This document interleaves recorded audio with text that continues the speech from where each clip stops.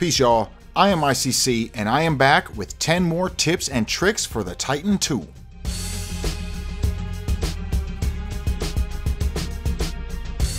In this video, I will be giving you some tips on how to get all you can get out of your Titan II. It has many functions and abilities. Some of the functions may not be as popular as others, so I'm here to shine the light on some stuff that people may not think about. So without further ado, let's dive right in. Number 10. Flight sticks and steering wheels.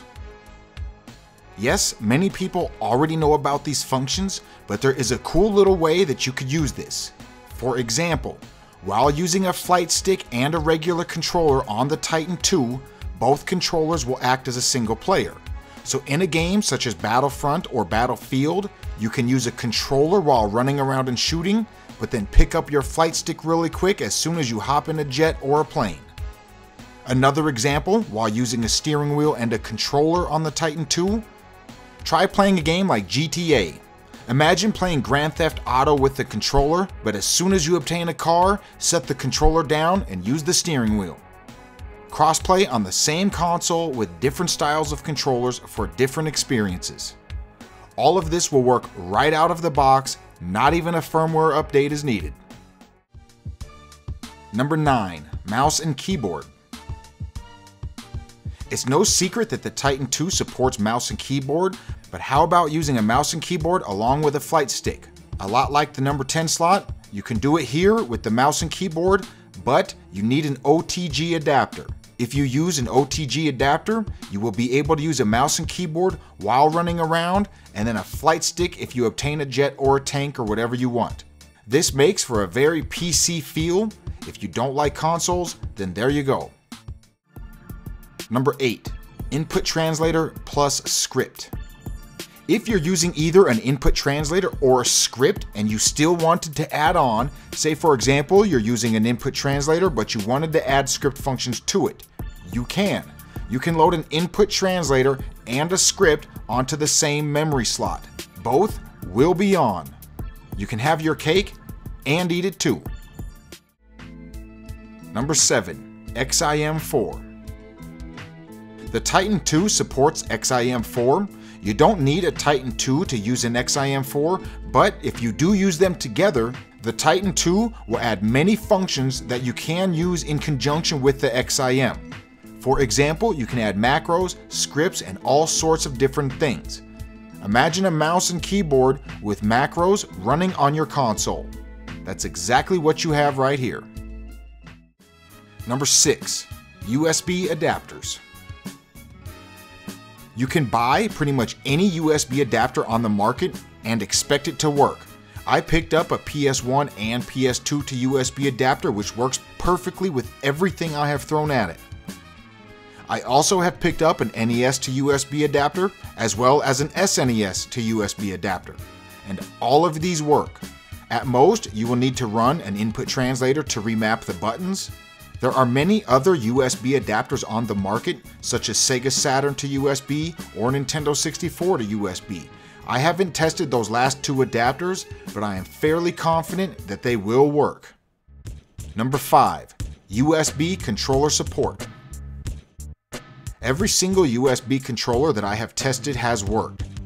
I am not saying everyone in the world works, but it seems the percentage of ones that works is rather high. I have already tested almost all of Retrobit and 8-bit DOS controllers, from the RB864 to the SN30 Pro and many, many more. Number 4. Bluetooth USB controllers. This one sounds like an oxymoron, but hear me out real quick. You can plug your USB controller into the Titan II and then connect the Titan II to whatever supported console that you want via Bluetooth. For example, if you are playing on a tablet and all you have is a USB controller, use the Titan II to turn the signal into Bluetooth. You will need to use the AC adapter for this step because usually the Titan would draw power from the console, but now you can actually have a USB controller via Bluetooth. Number 3. Titan I plus Titan II. If there is something that the Titan I does that the Titan II does not, you can always plug the Titan I into the Titan II. I think this one will sooner or later become outdated, as I think the Titan 2 will end up having all of the Titan 1 functions. But if there happens to be something that you like on the Titan 1, you can plug it into the Titan 2 and enjoy whatever function. Number 2. Safe Mode and P Mode.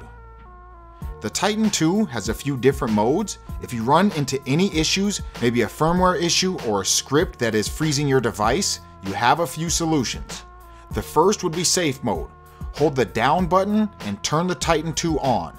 This will launch Safe Mode and it will not recall any loaded scripts and it will force it to full speed. If you hold up and down for 3 seconds, you will launch P Mode. This is Program Mode and it will accept any firmware regardless if it's old or not. Tap up and down at the same time to get out of P Mode. Number 1. Bluetooth connection to avoid the 10-minute timer. With the Bluetooth module now released, it opens up many options. One of them being, you can now get rid of the 10-minute timer without any cables. If you want to use an Xbox One controller on the PS4 and you keep getting disconnected every 10 minutes, sync a PS4 controller to the Titan 2 Bluetooth module and your 10-minute timer will disappear for good. This only works for the PS4. The Xbox One uses a different communication method, so it does not authenticate over Bluetooth. Maybe I will make a full video on exactly how to complete this setup. Just let me know if you guys want that tutorial or not. So there you have it, 10 more tips and tricks. I am ICC. Thanks for watching, y'all. Peace.